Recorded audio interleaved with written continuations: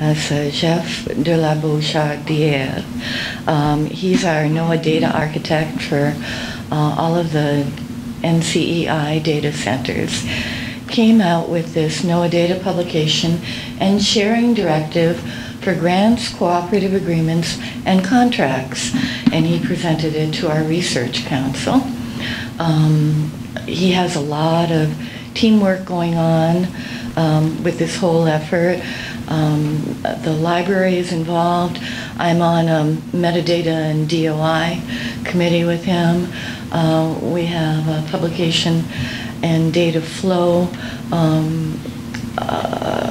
program established, but I'll talk a little about his presentation. Environmental data, this is the directive. Environmental data produced using extramural NOAA funding are made publicly accessible. This is a goal. Manuscripts of publications are publicly accessible after a short embargo, up to a year. Data used to support conclusions of peer-reviewed papers are cited and preserved. The drivers for establishing these goals were the President's memorandum on increasing access to the results of federally funded scientific research. It's called PAR, its nickname. And that was issued in 2013. And the research results, by research results, they mean both the publications and the data. Also a driver for this data sharing goal was the Office of Management and Budget Open Data Policy of May 9th, 2013. And the NOAA Administrative Order on Environmental Data Management. At the end of this presentation, I'm giving you URLs that will lead you to all of these statements. Should your organization be applying for a NOAA grant, it gives you a little heads up. Also, there is a general agreement that publicly funded data should be made available rather than hoarded, because that's really what it is. Going back to the PAR directive, the President's administration was committed to ensuring that to the greatest extent and with the fewest constraints possible and consistent with law and the objectives set out, the direct results of federally funded scientific research will be made available and useful to public, industry, and the scientific community, including peer-reviewed publications and digital data. Scientific research supported by the federal government catalyzes innovative breakthroughs that drive our economy. The results of that research become the grist for new insights and our assets for progress in areas such as health, energy, the environment, agriculture, and national security. And this is the NOAA Data Sharing Directive, the requirements under it. NOAA programs shall ensure that environmental data produced as a result of a NOAA-funded grant, cooperative agreement, or contracts. We have a lot of cooperative agreements across the country, and I believe in the islands, the Caribbean, are made publicly accessible in a timely fashion, free of charge or at no more than the cost of reproduction. NOAA programs should ensure submitters of proposals and recipients of NOAA funding are aware of their role in satisfying the requirements of this directive. That means that they will be informed when they are being considered for a grant or getting money. NOAA programs shall verify compliance by proposers and recipients of funding within the terms of the NOAA directive, and NOAA, at the risk of losing new funding that may be applied for. And NOAA and the NOAA Library, which is involved in this process, shall ensure that all submitted pre-publication manuscripts produced through NOAA funding and grants are made publicly accessible free of charge after an embargo period of not more than 1 year. And there are metrics for the reporting to measure the compliance and the degree of compliance. For grant programs, the percentage of data producing proposals, including a data sharing plan, they want 100% of the proposals to include a data sharing plan.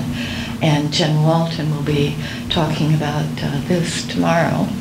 And the percentage of funded data producing award that made data accessible shall be within 1 year of data collection or creation deposited, I believe.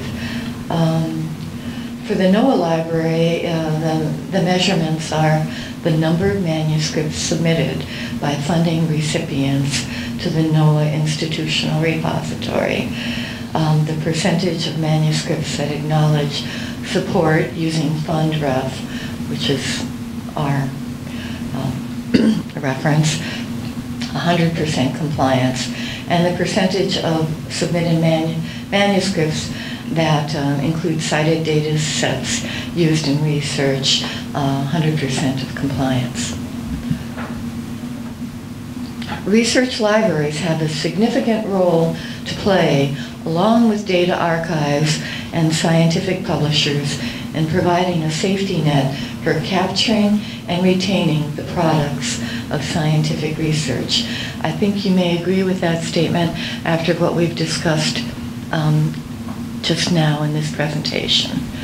And I'm going to just ask for you to give a little feedback here on the roles of the researcher or data manager and the information specialist or librarian in the scholarly life cycle. I've started here a little bit. The researcher, the data manager, gathers data, and what else does the researcher do? Kristen?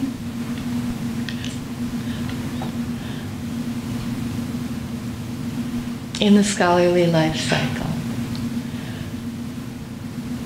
the research life cycle, publishing life cycle.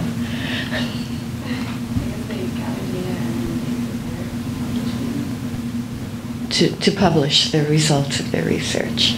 Yes. And Corey? I guess it would be not what they do, but their responsibility to make sure it gets submitted to the right people, to the open source. Yeah, if possible, open source and accessible. And accessible. Any other, yeah, Katja? In item 3, information specialist, you indicated assist users in finding relevant data and publications. But when we find relevant data and publications, it is the researcher's task to analyze literature data which already cover his sphere of interest, and then he makes his own research. So I think right, so project planning at the beginning. Analyzing literature data relevant to his research. Yes, that's correct. Prior to beginning a research project, do a literature search and see what has been done. The information specialist will help you with that and help you not to duplicate effort and speed the path of scientific research. Any other ideas on the role of the researcher or data manager? They can help recommend peer reviewers. Okay, help recommend peer reviewers. That's a good one. June? Finding funds for publication. Yes.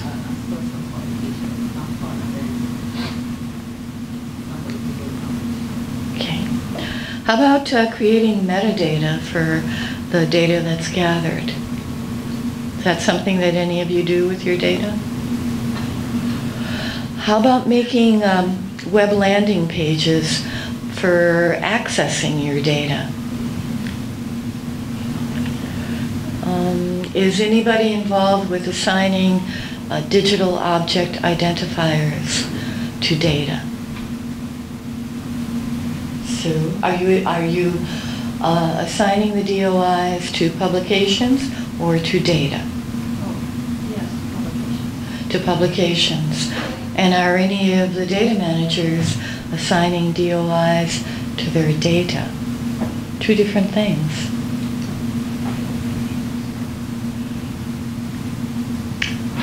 Okay, and Pauline will be speaking about data citation. I believe she'll talk about where to register for DOIs or other methods of persistent identifiers for data. And I've given you a head start on what the information specialist does because I may be running out of time. How much time do I have? Oh, okay, I'm not. All right. I think some of you in your answers, when we went around the room, talked about repositories and who creates these repositories, the information specialist or the IT manager.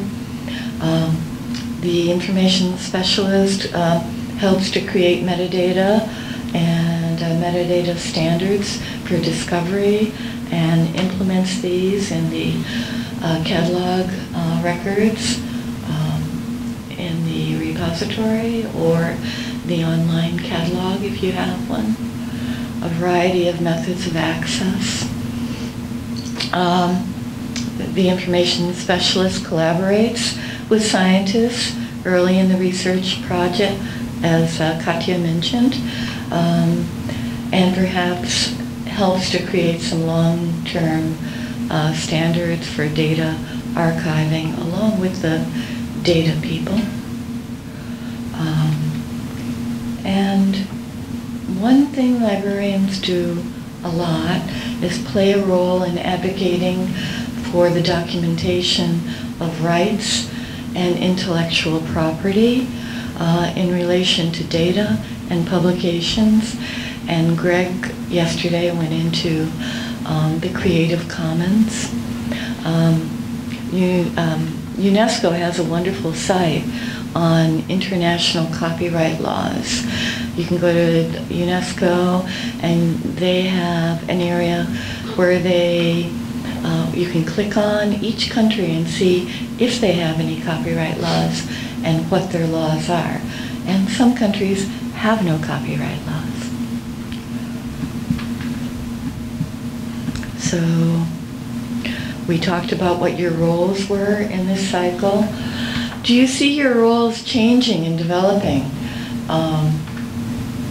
I think some of you mentioned that you would be moving forward in repositories, making information and data more accessible, digitizing, creating abstracts.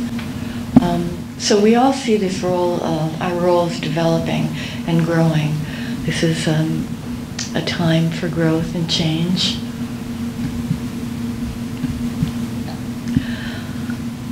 So in putting this talk together,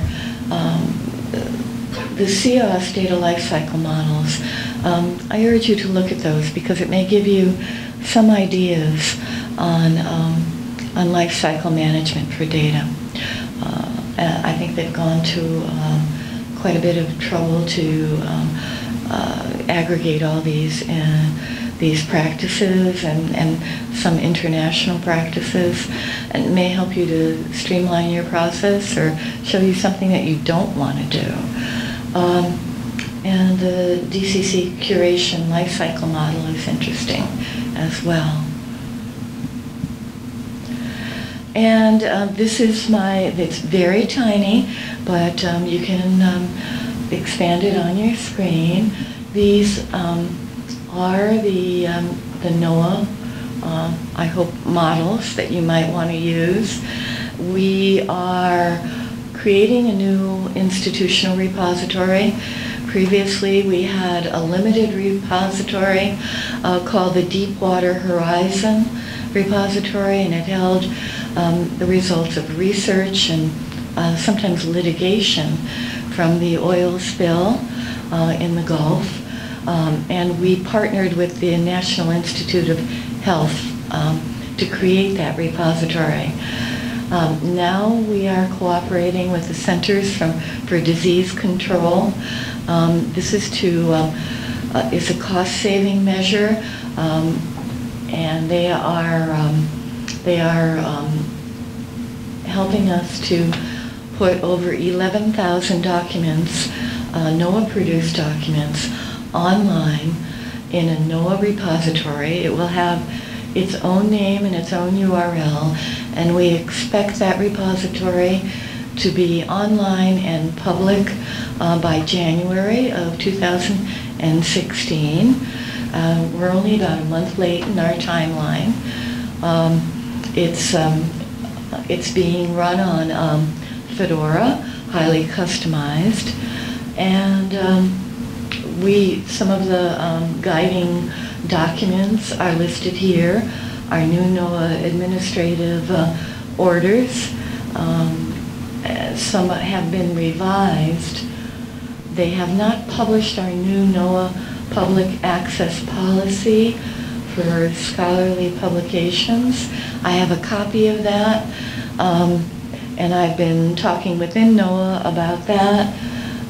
But it's a way to document how each division in NOAA will deliver its publications to the NOAA Central Library for ingest into the repository. Each division will be responsible for its workflow. And the library also has a workflow document that hasn't been made public yet. In another 2 months it will be.